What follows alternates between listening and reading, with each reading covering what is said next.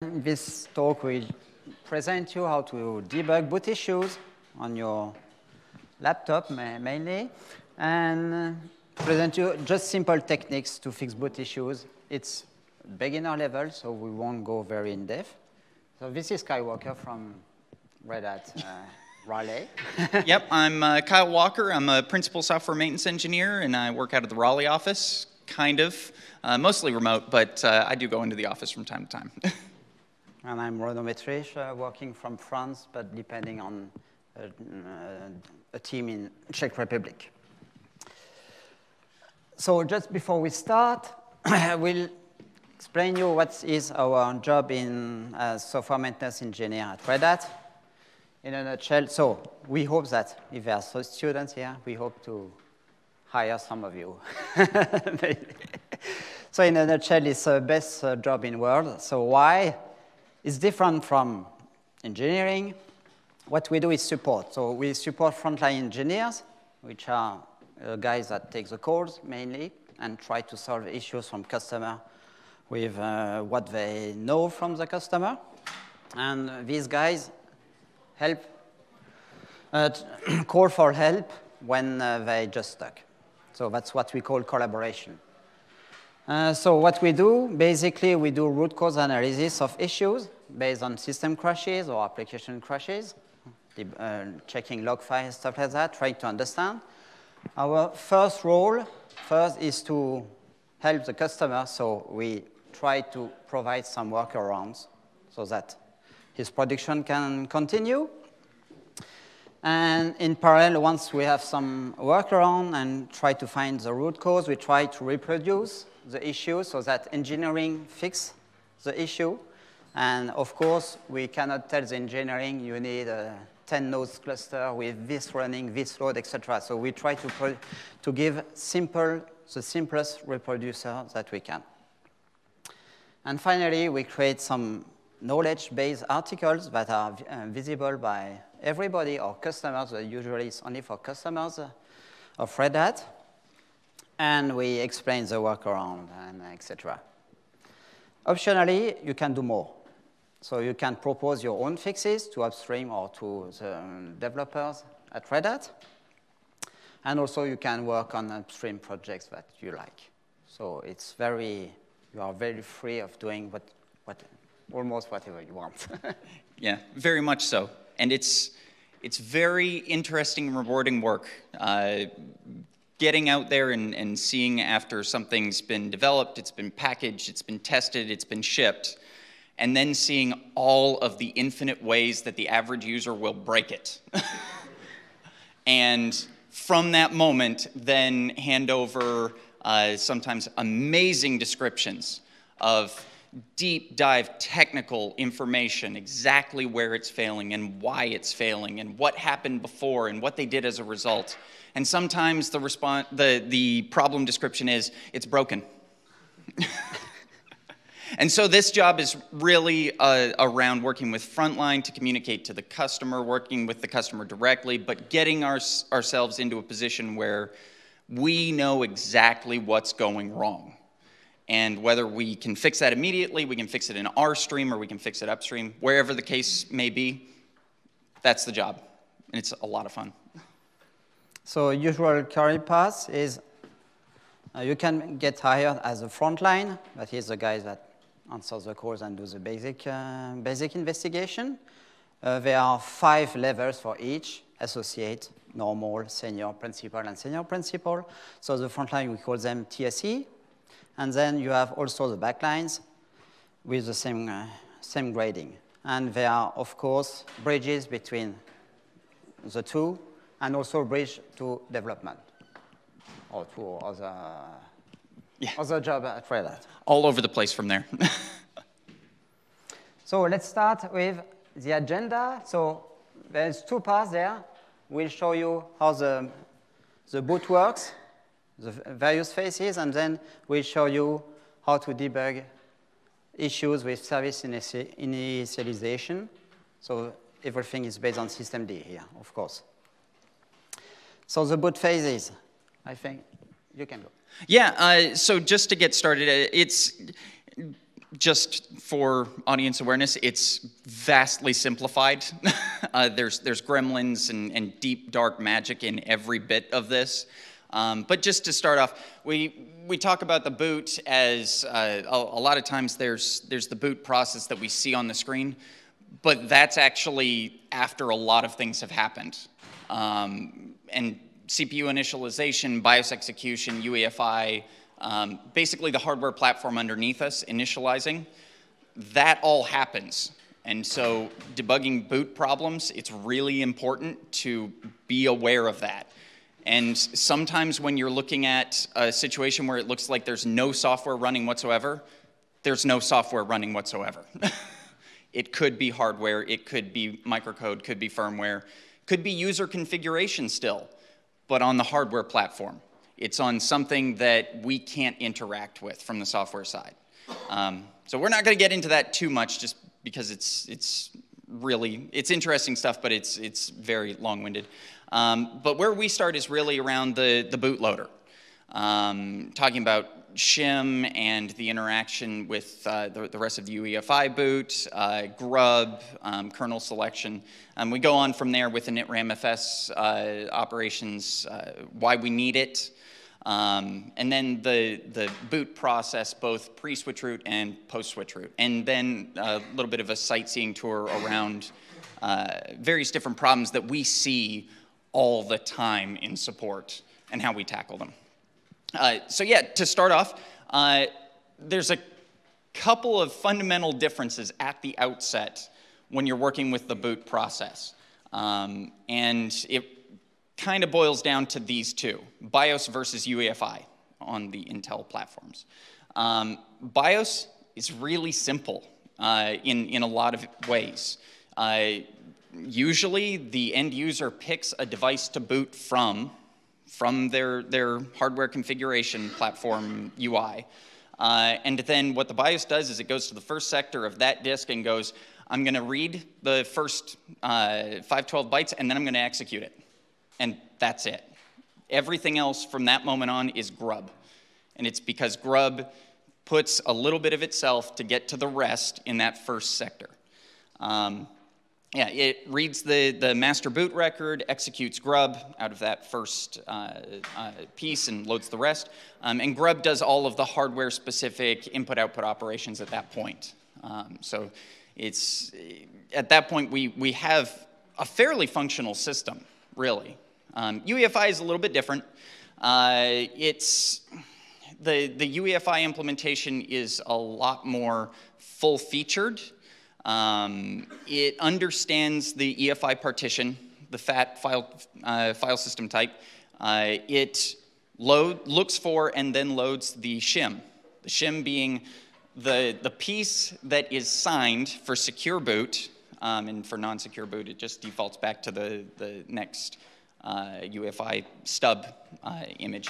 But in the secure boot instance, we have the shim there so that we can validate the boot all the way along. Lot of detail there, but basically what it boils down to is if you wanted to release a new version of Grub and you didn't have the shim there, you'd have to go somewhere else to get it signed. And with the shim being in place, it's trusted from the primary key, it's validated, signed, and then shim, there's another downstream key that we sign subsequent Grub iterations with, and that way when we get new updates, we don't have to go through the whole signing operation over again. We can do it in our build chain. Shim then executes Grub. But there's also a couple of other interesting bits there. Anyone who's familiar with kernel module, secure boot and kernel module operations, shim is actually where a lot of the last piece that is missed falls into place. Because when you create a kernel module and you sign it, you have to have a way of trusting that key, and shim is the thing that does that for you. It installs it into the machine operator key ring, all of that stuff. But shim is where all that happens. All the trust starts kicking off. And then again, Grub relies on UEFI functions to operate. Yeah. Okay, so the bootloader, why do you need this? It's just to select the kernel you want to boot and the associated parameters. Initramfs, root device, console, etc. So Grub, to be able to do that, to execute the kernel with the parameter, it presents you with a menu, which is well known, and that menu is collected from /boot, where it's stored. And typically, Grub has is able to, it knows file systems, so it must know ext4, XFS, etc., to be able to read /boot. But it doesn't know everything. For example, multipass is not needed, because Grub will just read from one pass, and it's at the BIOS level or UEFI that will choose which pass you will boot. And typically, when something goes wrong, you get this nice picture, a nice prompt, and nothing.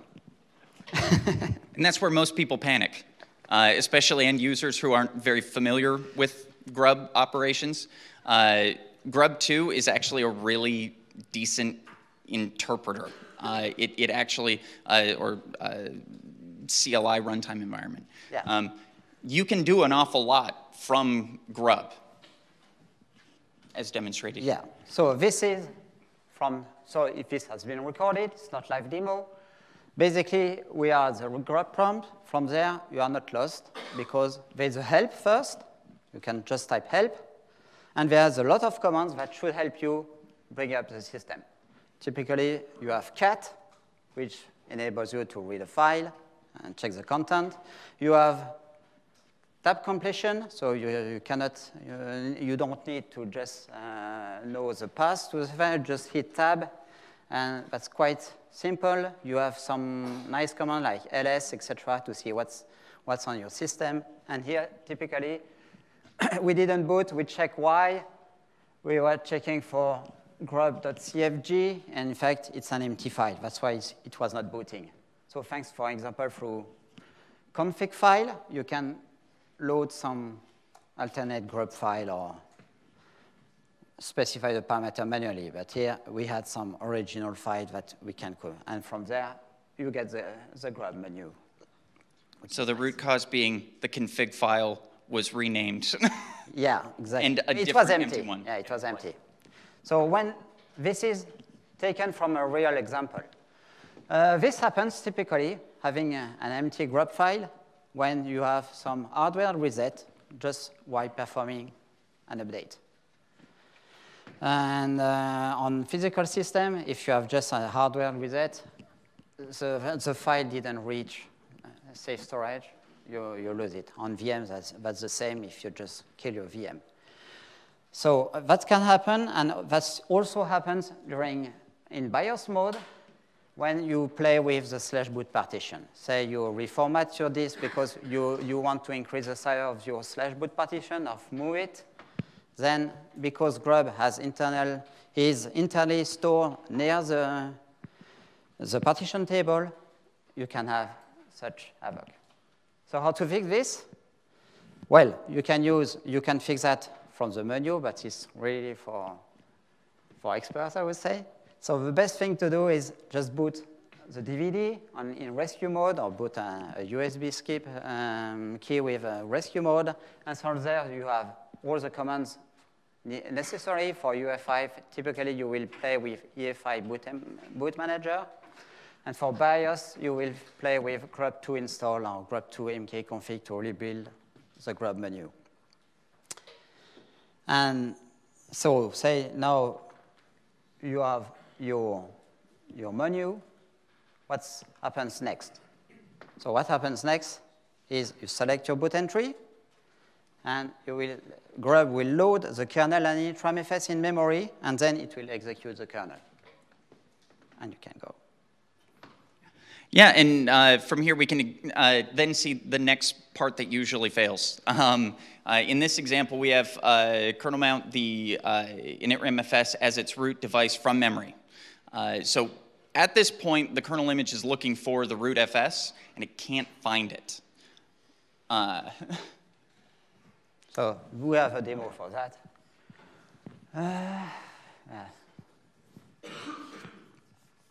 So we just boot the system. Come on. OK, here, that was some indication, but usually you don't see that because it doesn't pause. So your kernel boot, it tries to load your Initramfs as its root device, and it just fails. So you get a nice kernel panic at the end. Yeah, you get a kernel panic with a really interesting message. VFS unable to mount root FS on unknown block. It actually couldn't find the root at all.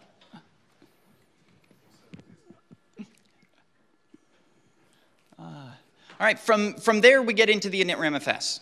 What is it? Why do we need it? Lot of history there, but basically the end intent is you get this really cool chicken or the egg problem with really complicated systems. The more complicated and more functional, feature-rich the end runtime environment is, the harder it is to actually get it online.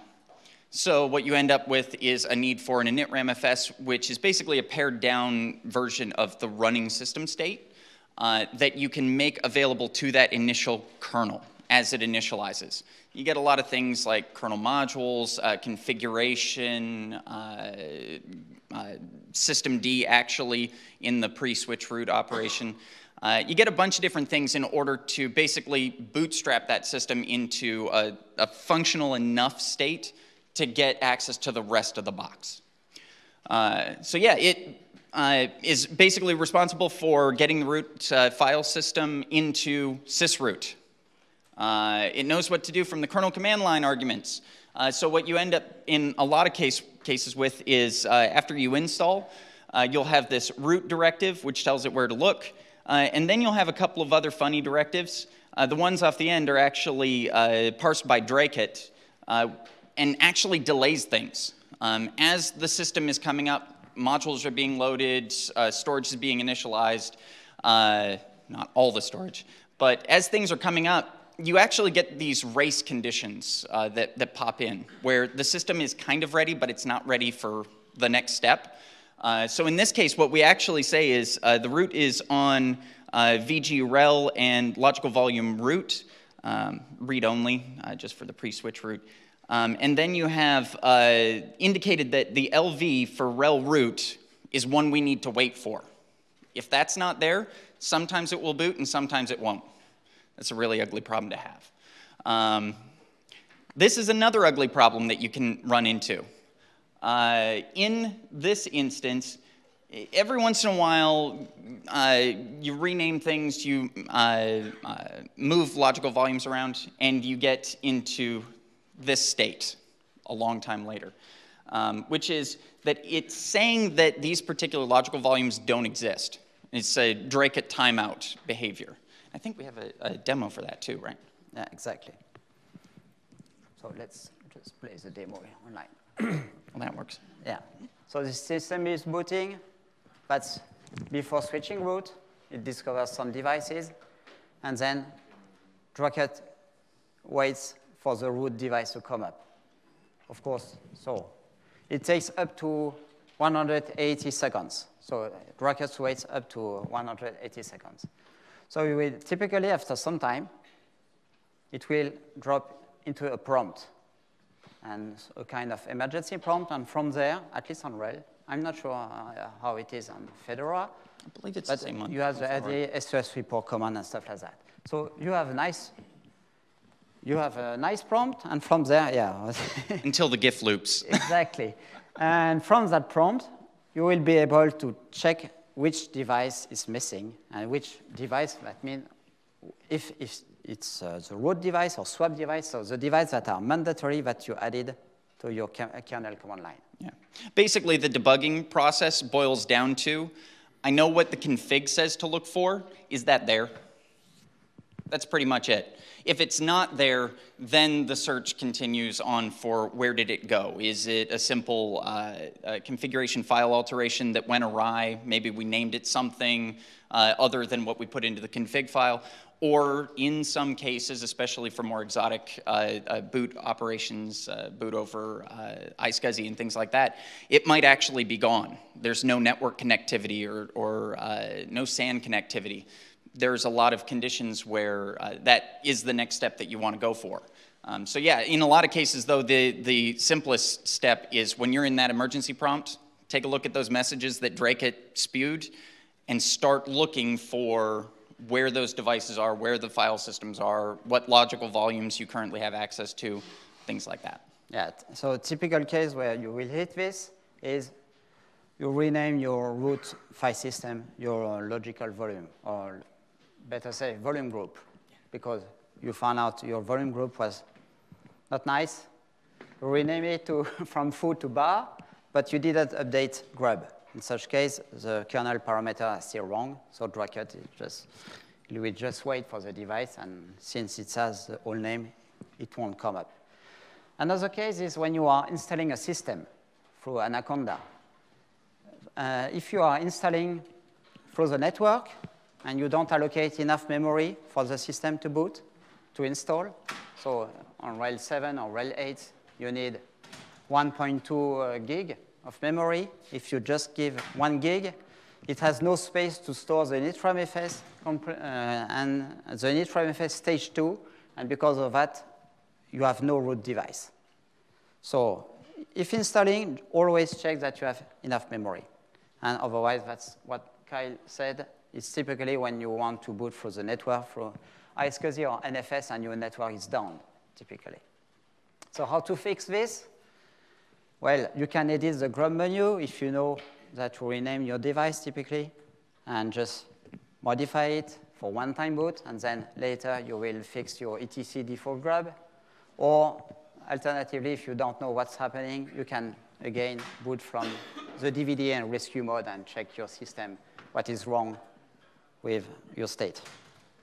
So let's say Dracut completed. We have now /sysroot, which is the root device from your disk, mounted. What's happening now? That's when we switch root. Because up until now, we've been working out of memory. We've been working out of the Initramfs and the early boot stages in the cases of Initramfs not being accessible. But now we actually want to start the rest of the boot process. After that switch root service operation happens, that's where we start trying to bring all the rest of the complexity into an online state. So first thing, systemd re-executes itself. That's subtle, but it's important to know because there are instances where the systemd that's in your Initramfs is not the systemd that's on disk. It's rare, it's almost never a problem, but it is good to be aware of it because in some cases you might have subtle odd behaviors where one version is running in the Initramfs because it hasn't been rebuilt since an update of systemd. At this point, it starts using the real file system, root file system, checks for the user entry, and etcfs tab mounts it. Lucas. Oh, that's right, yeah. User is mounted in the Initramfs, so it's one of the few holdouts. From there, it starts trying to find everything else. So we get into the FS tab, which brings us to the next point of executing generators. They're really nifty things. The way that systemd does this is ordinarily admins or users are familiar with creating unit files, creating configurations. Generators are more geared towards dynamically creating units, dynamically creating configuration. The best example of this, or the most user-friendly example of this, is the etcfs tab. There is a generator that runs early boot that reads the entries of the etcfs tab and creates systemd unit files, mount files for each one, so that it's then natively understood by systemd. And then it gets into the dependency tree, and we'll have some examples of where that can go awry later. And then one of the best parts about it is that it starts bringing services online, and it does so in a dependency-based manner. Legacy systems had this wonderful quirk where, well, it was a feature where one thing would start and then it would finish, and then the next thing would start and it would finish, and then the next thing would start and it would finish. And if you put a sleep anywhere along the way, the next thing wouldn't start until the sleep was done. It was really frustrating because you'd be on this wild goose hunt through your service initialization scripts trying to find out why is it slow and why is everything else down. Systemd doesn't do that. The units and the various different configurations components that it understands are tied together, either via requires or wanted by configurations that we'll talk about later, or ordering operations. What you get as an immediate benefit is a much faster boot, because you get to tie things together that need to be tied together and don't tie anything else together. So here, now we go to debugging systemd, basically, debugging service initialization. So first, because we show you this, we'll have 3 points here. We'll explain you, introduce you to systemd units and targets, and then we'll show you basic tools available to debug boot issues, and finally, we'll show you use cases.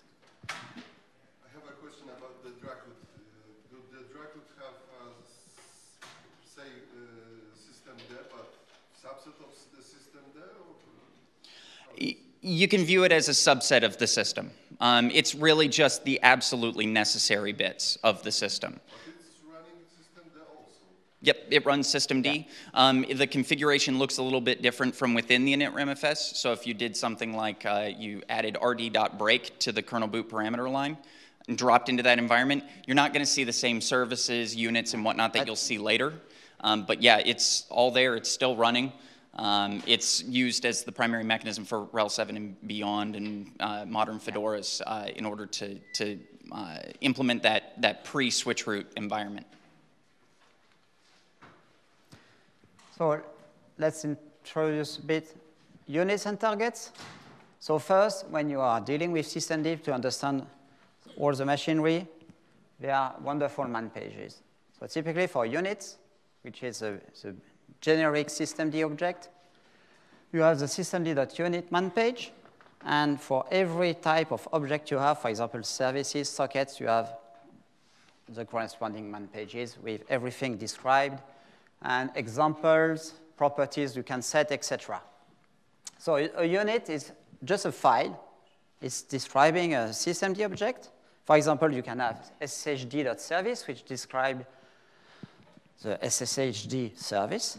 RPC bind socket is which describe the socket RPC bind will listen on for NFS mount, for example. And because of these files, so you have a kind of precedence to deal with, because basically at the lowest level you will have USR lib systemd, system, and then your unit file. That's what is installed by packages. If you want to do customization, then you will install your own files in etc systemd system, and this will just override the base file, etc. So the top priority is what is in run systemd system, then run systemd generator, and then etc systemd, and finally USR lib systemd. When systemd sees a file in one of the directories, it will just ignore the same file in the directories below. Alternatively, you can define drop-ins. So a drop-in, what is it? It's just a small file, a .conf file, which enables you to customize a unit. For example, you will want to, for a socket, HTTP socket, listening usually on port 80. If you want to change this, you can create a drop-in just to make it listen on port 81, for example. So it's the same hierarchy.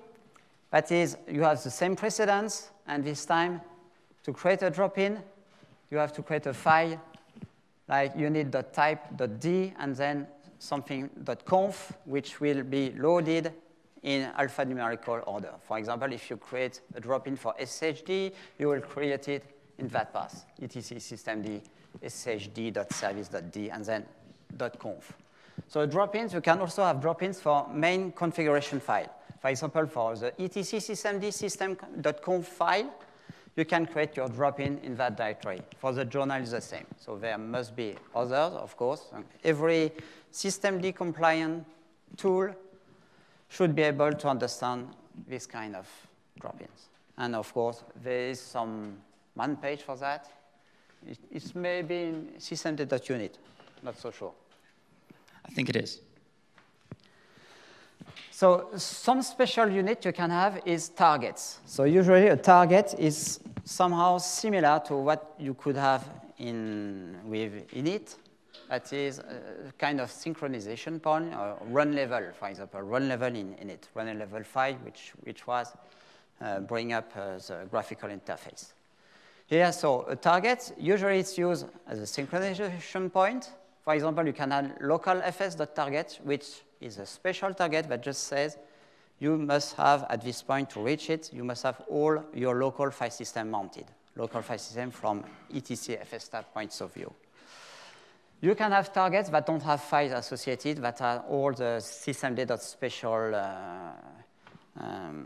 targets that are described in that man page.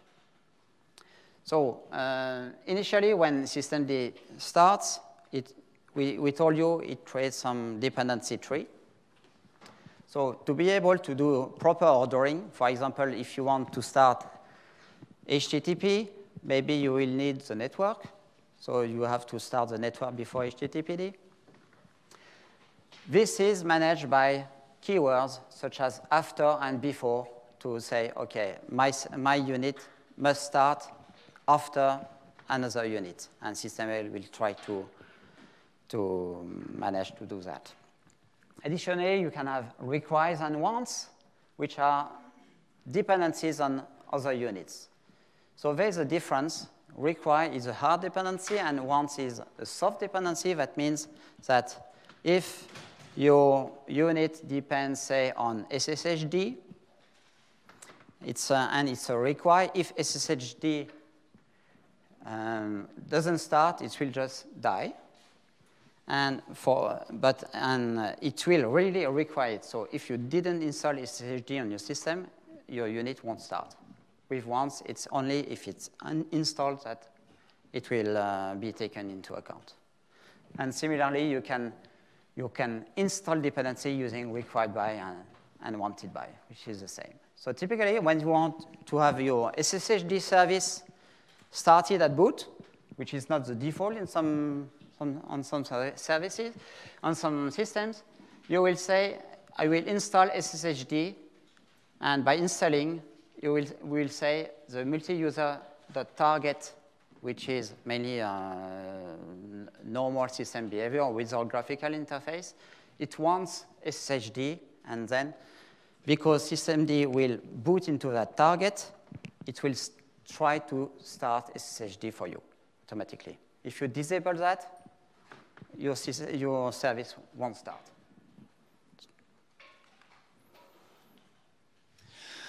OK, so yeah, here's just a quick example of pulling that all together, and very common configuration that we see. Like here in the SSH daemon, we have an after directive for network.target, not to be confused with networkonline.target, because in this case, SSH daemon doesn't actually care if the network is online. It just cares that we're trying to bring the network online. We also have it after the sshd-keygen.target. That's a target that pulls together a couple of different things to make sure that the host keys are generated. So in one line, we've been able to say that it needs the network, and it also needs all the things that set up your local host keys. Really powerful, and also kind of subtle. It's good to be aware of what especially the after and once mean, and also the difference between wants and required. Because in a lot of cases, it's easy to transpose them, but if you require something and your service fails to start for any reason, it's required by the other thing, and it fails to start. So it's really good to be aware of the difference. Once, sshd-keygen.target, It just wants that target. It's going to have as part of its wants lookup operation that target. And then also install wanted by equals multi-user.target. That's just indicating that when we try and get to the multi-user .target, the special target, which is similar to run level 3 in legacy systems, we want to make sure that the SSH daemon is there. Or at least that's what we do if we install this particular unit. If you don't install it, if you don't enable it, none of that happens. And if you disable it, the inverse. It's just removed. And for more about how the boot works in this manner, because there's a lot of subtlety in how the various services and units all tie together and how this configuration kind of pulls the full dependency tree together, check out the man boot up 7 page. It's fantastic. It's got ASCII diagrams and everything. It's beautiful. If you want to see customizations, so we talked a little bit about all of the drop-ins and the prioritization of which configs override other configs and where they can be. That systemd delta is your friend. Because what systemd delta does is it checks to see what the OS provided ones, the vendor provided configs look like, and then it looks at what is actually running in terms of the drop-ins and the overrides and sees there's a difference here, and it just prints that to the console. If you have weird behavior in a specific service and you run systemd delta and there's a difference for that service, pretty good indication that you are on the right path. Also, you have systemctl cat. Since all these files can exist in different places and there's drop-ins and everything else, systemctl cat is great because what it tells you is what the end configuration looks like for your unit file. You run systemctl cat unit and all of a sudden you see this is what the config actually looks like because it pulled one config from the vendor provided files and then it pulled a drop-in from Etsy. It's fantastic. Really, really subtle, but important note, because it kind of gets lost a lot of times. After a change in a unit or etcfs tab, always reload systemd, especially if you change etcfs tab. Because of the generator behavior, how it goes ahead and loads the config, parses it, and puts it into unit files, if you don't reload it after the fs tab is altered, the new state isn't active. It could become active later, implicitly via enable operations or things like that, but then you get into a weird state at runtime, and you always want to avoid that. If you make changes, always reload. A couple of other options that you have available, the really, really powerful ones, the really big hammer ones, are mostly on the kernel boot parameter line, or the ones that we use in support work at least. Debug is great. It's read by a lot of things. It puts a lot of things into debug. Quick note, if you have a serial console enabled, that means an awful lot of output is very likely going to the serial console, which can cause an awful lot of problems. You want to do that carefully. Definitely an option, but you might have to reconfigure, tweak your serial console. Other options, systemd specific, we have kernel boot parameter options, which are documented in the man pages. Systemd log level lets us just set log level to debug for systemd. You have the log target here, which we set to kmessage, and log buff len for 15 meg. The last one actually isn't a systemd option, but it pairs nicely with the previous for kmessage, because with kmessage we're actually putting information out of systemd into the kernel ring buffer, and the kernel ring buffer by default on most distributions is fairly small. We want to increase it, so that's what that last option comes out of. And then systemd debug shell equals 1. It's great.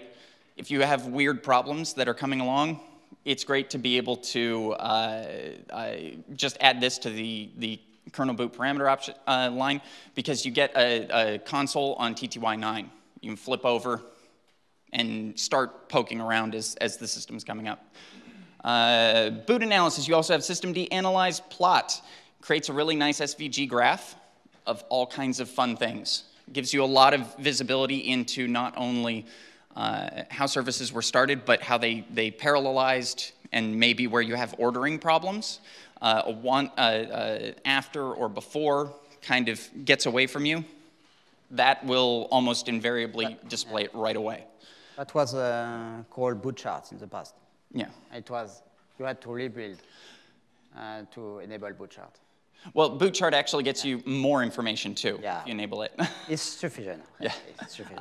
Systemd analyze blame. It gives you the critical chain and timings associated with it. It's really great if you have a slow boot scenario. It starts telling you this particular service took forever to finish and it is ordered before this particular target. I need to start inspecting that. Why is it going wrong? Dump gives you tons and tons of information, basically all the running state as systemd sees it. Footnote being that it's usually for experts because at that point it's emitting a lot of internal information that might give you trying to find the forest for the trees type of scenario in searching. Logs are great. Systemd journal starts really, really early in the boot, and it's really resilient. So if you're looking for something that's going wrong and it may be scrolled by really fast, check the journal. A couple of flags to keep in mind are -B tells it that you want to look in this boot, not any others, and a couple of output flags that are helpful for us in support work. Short precise being that we want output that gives us a really high resolution timestamp for when the events came through, because they can get out of order and it all looks the same when it's resolved down to a certain decimal place. And verbose gives you an awful lot of information about the metadata that the journal picked up about the message, because the message comes through and in legacy systems that was pretty much it. You got the facility and you got the message. In journal it also gathers other information like where the message came from in terms of services, com name, all kinds of fun stuff. So yes, when it comes with some service startup failing, so we are not in the boot process anymore, but just you try to start a service and it's just failing, you can enable full debugging just for that service using that wonderful systemd log level environment variable, and then you just tell systemd to restart your service, and you will have debug only for that service, because if you enable it globally, you will be overflowed by traces.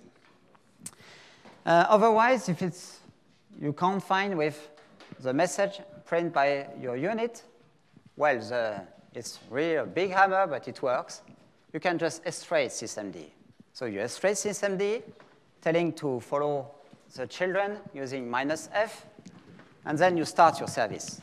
You will see systemd fork your service, etc., and you can just follow what is happening and try to find. Usually, you will see some, I don't know, permission denied or files or stuff like that.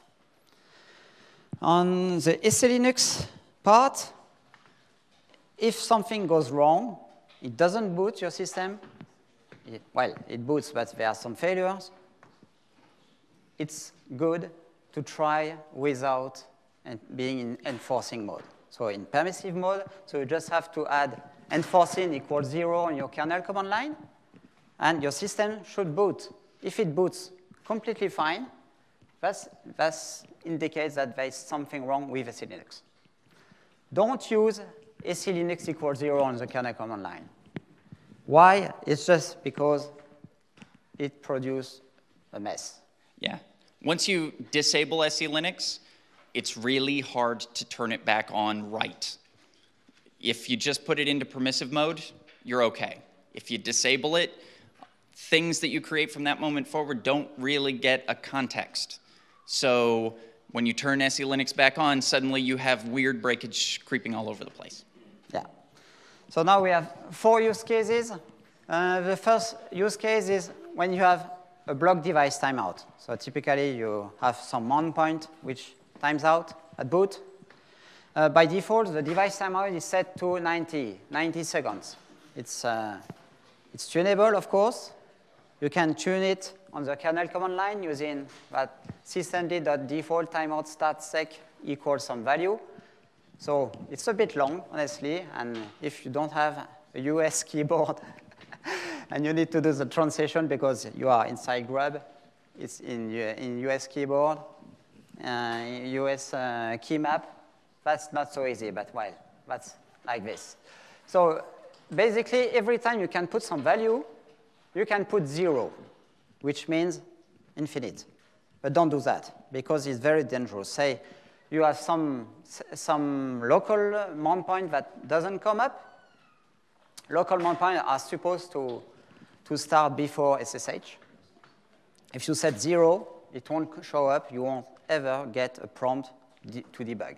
So you can set it to a larger value, but don't set it to 0.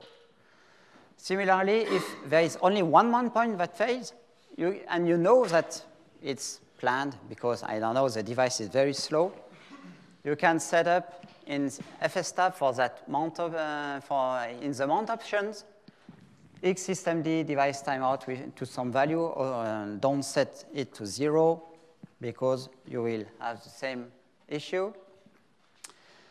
But generally, don't add netdev_netdev blindly to FSTab when there is something wrong with the device. It's usually wrong. So netdev has the effect of delaying your mount until the network is there. But it's not necessary. So when can you have block device timeouts? It's, again, say you rename your logical volume or volume group, but you didn't update FSTab, you will have some device timeout when the system boots. So, of course, if it's the root device, probably you would have the issue in the Initramfs. But if it's some OPT, for example, you wouldn't find it in Initramfs. You can also have this issue if you say you remove the disk, but you didn't update FSTab. There is a mount point on it. You didn't notice it. You will get some failure mounting the device. And hence, get the emergency prompt, because it's a local file system, typically. Yeah, so this is another instance that we see very, very frequently. Services not starting at boot, but then once the box comes up, you start the service and it's perfectly fine. Almost invariably, you've got an odd ordering or timeout issue that's coming into play. So checking for missing dependencies or checking for ordering issues, usually your first stop is your journal. Limit it down to just the specific service. That's what the -u flag gets you. So this basically means get me all the logs from this boot, from this service.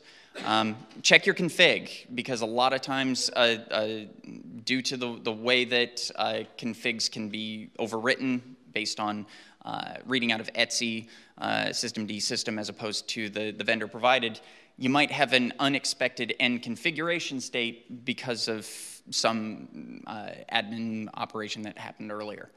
Also check for jobs that are still being executed. Because the system is dependency-based, things tie together, you might actually have the system still working on it. You might see list jobs and see that there's some things that are currently underway. You can then start inspecting exactly what's going on with them, check the logs for them, all of that fun stuff. Create a drop-in to delay the service startup if necessary. Systemctl edit is a nifty little utility. It creates the drop-ins for you. So systemctl edit the service. It knows the read order for systemd, and so it'll put it in the right place for you. Yeah. And then check to see if the service unit is a symlink to a remote location. We actually see that a lot.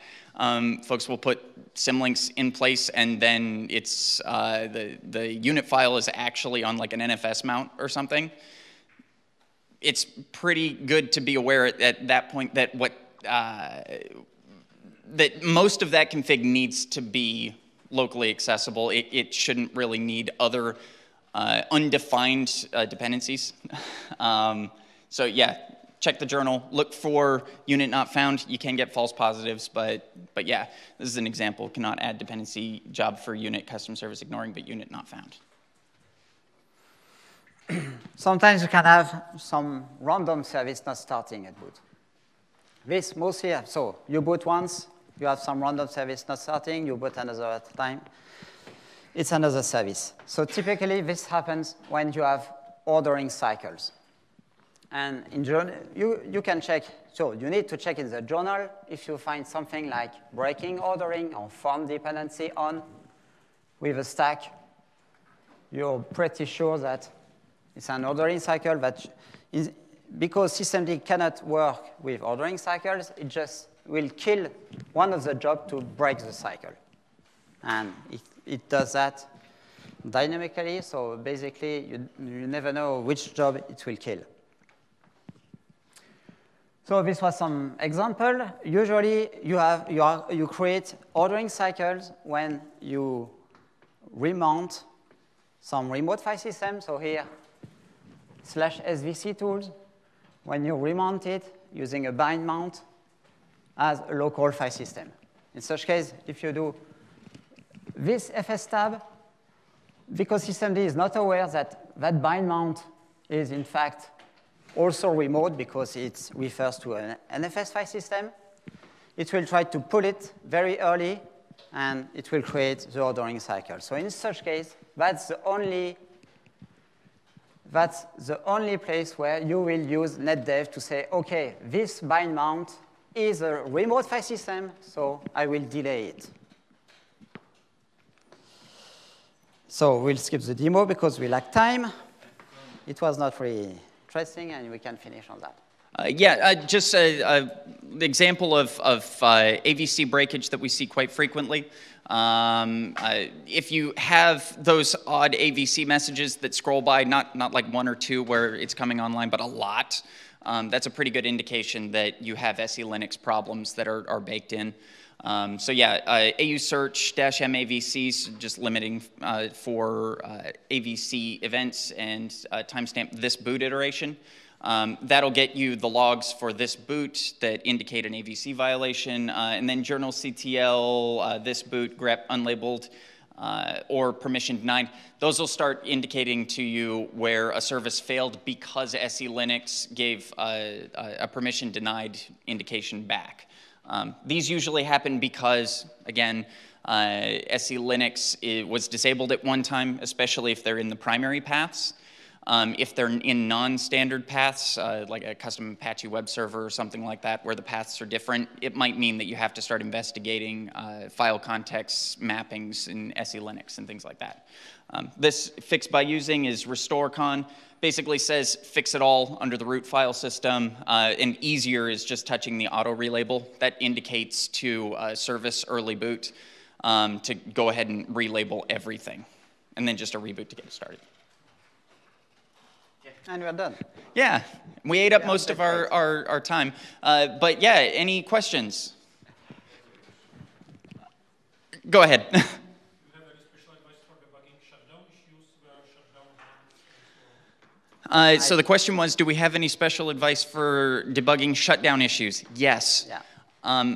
One of the first things that I recommend is taking a careful look at the ordering on startup, because the inverse is true on shutdown.